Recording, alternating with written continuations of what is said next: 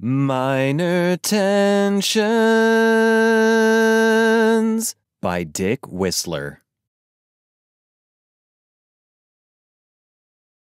Goth girls.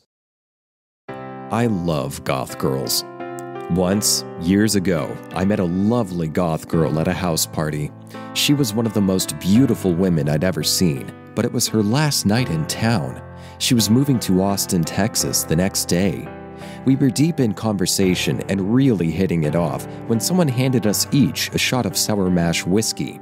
I would have rejected it, as sour mash whiskey does not agree with me, but to do so would have felt awkward. So, the goth girl and I took our shots, and I immediately vomited into my mouth, then swallowed the vomit back down while smiling and maintaining eye contact with her.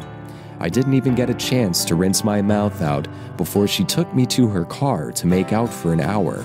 I was really in my head during the first 10 minutes, worried that she could smell and taste the vomit residue in my mouth, but she never indicated that she could, or if she did, she didn't seem to care. Thus, I didn't care when she suggested we engage in knife play. And that's just one of the reasons why I love goth girls.